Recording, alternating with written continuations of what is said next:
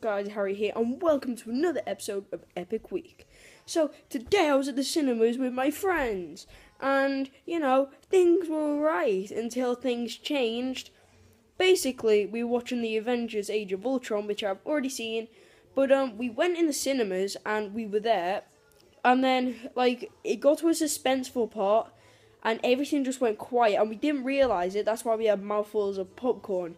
And obviously popcorn's crunchy, and it did make a noise. And then Ethan whispered to me, can I have the popcorn? So I gave it to him, and all of a sudden my finger lost grip and it fell on the floor, making a noise. Obviously the movie was still silent until this egghead man and his daughter come over. He comes out, he steps on my foot. I'm just trying not to scream because he's like 6 foot, and I'm just like, obviously not planning to get killed that day. I'm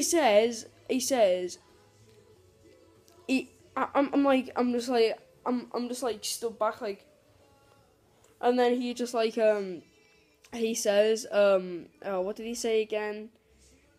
I forgot what he said.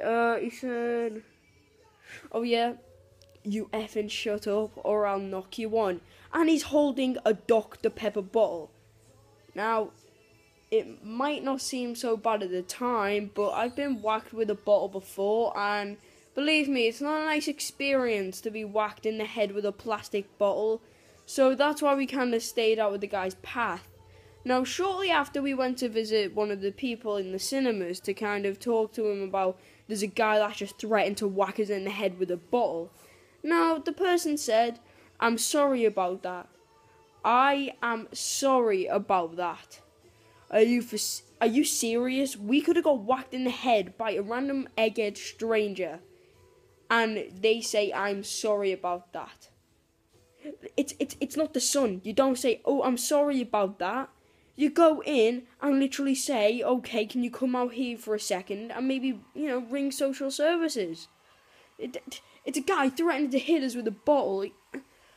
You don't get that every cinema trip. But anyway, guys, I'm just saying, beware, because, in your next movie trip, there could be some baldy guy planning to hit you in the head with a bottle. So anyway, guys, this has been another episode of Epicweek. I know this video wasn't exactly epic because a guy's trying to hit me in the head with a bottle. But then again, it's still part of the week. So anyway, guys, if you did like this video, don't forget to smash that like button with a Dr. Pepper bottle in the face. And I will see you in the next video. Goodbye!